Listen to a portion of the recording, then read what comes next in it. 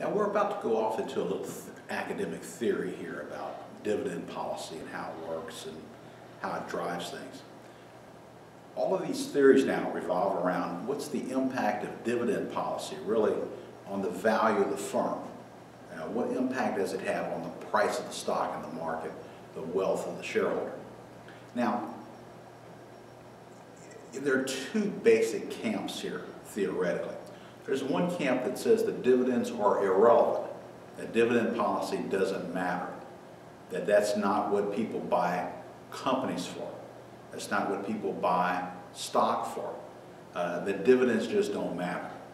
And one of the common theories, or well-known theories in dividends, is called the residual theory of dividends. Now, this theory here now says that companies should retain all earnings as long as they have projects whose rate of return is greater than the cost of capital. That is, as long as they have projects whose rate of return is greater than cost of capital, which means that the projects have positive net present values. So now, one of the reasons for that is what's called the earnings power of the assets. And that's the difference between the rate of return and the firm's cost of capital. Now, in the cost of capital component now, you have equity. Equity comes from either common stock or retained earnings. Common stock equity is always more expensive than the cost of equity capital, retained earnings. Therefore, you should retain as much earnings as you need so that you minimize your cost of capital, which maximizes the earnings power of the assets. If you maximize the earnings power of the assets, then you end up maximizing the value of the firm and the wealth of the shareholder. This is called the residual theory of dividends, and it says that the company should retain all earnings as long as they have projects whose rates of return are greater than the cost of capital. And again, this is the residual theory. Now, this theory, it's argued, says that dividends are irrelevant because what you're seeing here is that it's not the dividends that are so much that's important, but it's the earnings. Dividends come from earnings. It's the earnings of a company that are important, not the dividends. And again, they argue that it's earnings that drive value, not dividends. Therefore, dividend policy is irrelevant. Two of the biggest theoreticians in dividend policy and firm valuation, they refer to them as M&M. And this is Franco Modigliani and Merton Miller. Modigliani and Miller.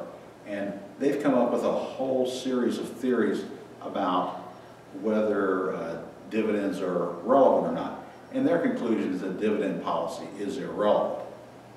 Now, M&M say much the same thing as you hear with the residual theory of dividends. Is that it's not dividends that are important, but it's the earnings that are important.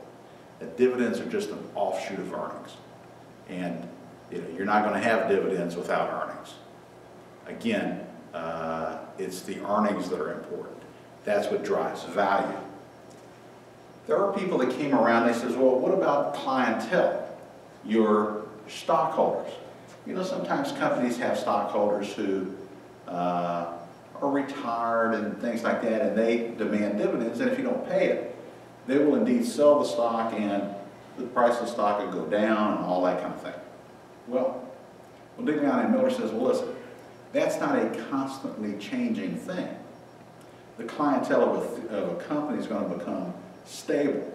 And at that point, the company is going to have to produce earnings, which are indeed going to have to allow them to give the shareholders their required return. So they're saying that this clientele effect here doesn't impact the required return of the shareholders, therefore dividends are irrelevant. There's also a theory that deals with taxes.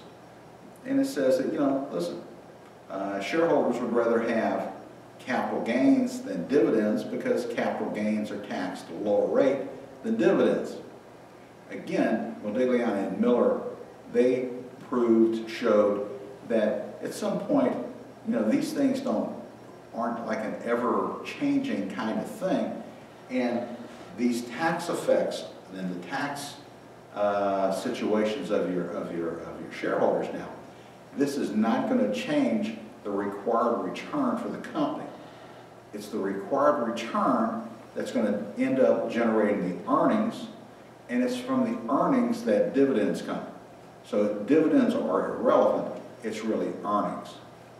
Again, all these theories argue that dividends are irrelevant, and they argue that there is no optimal dividend policy. That's not what's important. What's important is how the firm goes about and how much they generate in earnings. That's the driving factor. That's what determines the value of the firm.